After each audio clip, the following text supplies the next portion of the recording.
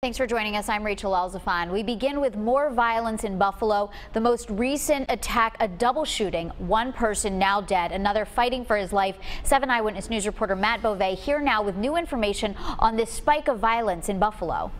Rachel, September has been one of the most violent months of 2015 in the city of Buffalo, and this noon the death toll yet again on the rise. Now, this was the scene last night near the corner of Park Ridge and East Amherst, where Buffalo police tell 7 Eyewitness News that a 39-year-old Buffalo man has died and a 19-year-old is in critical condition. No word yet on their names. We also know that double shooting involved a car that eventually crashed into an electric pole, taking down several power lines and keeping dozens of homes in the dark and roads closed up until just about an hour ago. And all of this happened after an anti-violence meeting just 3 miles away.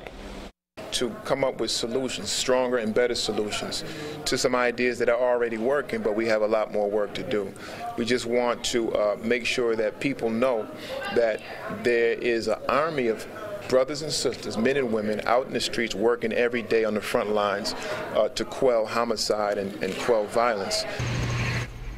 Now, in September alone, there have been 10 shootings in the city, 7 of which have been deadly. Now, the homicide year-to-date number is actually down. So far this year, there have been 28 homicides as opposed to 38 at this time last year. But if the recent trend continues, that number could surpass 2014 by year's end. Matt Beauvais, 7 Eyewitness News.